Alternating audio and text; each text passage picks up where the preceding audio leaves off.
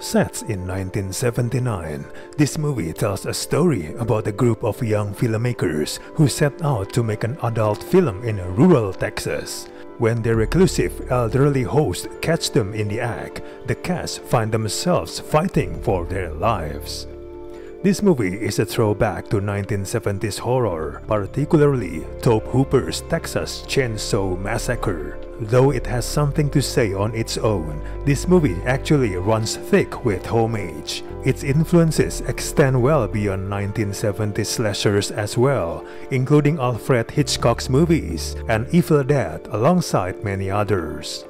All of these influences sometimes feels like lazy substitutions for creativity. The premise is as straightforward as horror movies can get. It's relying on a familiar setup and even taking it to racy extremes. The movie certainly dabbles in exploitation, happily indulging every lusty smaller frame we see of the movie within the movie. Having said that, to be fair to the filmmakers, they are actually trying to do something different here. Apart from the promise of a genre deconstruction, there's a clear effort to play as a commentary on filmmaking and an analysis of newer versus older regimes. It offers some intriguing ideas, especially in the first half. Unfortunately, the movie doesn't have a clear point about the themes it's trying to say. It ends up cloudy at best. There's also debate over conservatism versus liberalism, but it doesn't really come off well. When all hell breaks loose, the movie turns into the usual slasher tropes with all its cliché. All the characters fully embody their stereotypes, making increasingly stupid decisions as they are picked off in largely predictable ways. The movie has tense editing that works enough to create an effective mood that leaves viewers always ill at ease.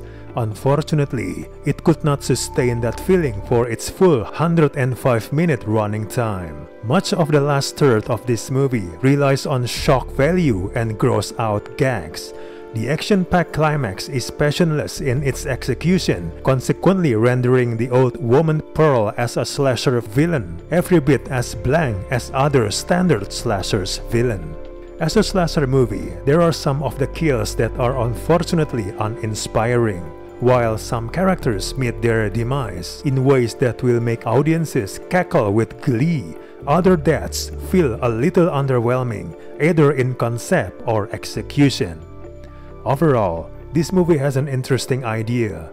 Unfortunately, the main theme is not explored enough, as the movie falls into the usual tropes. We do not recommend to watch this movie in theaters. Just wait on your streaming service.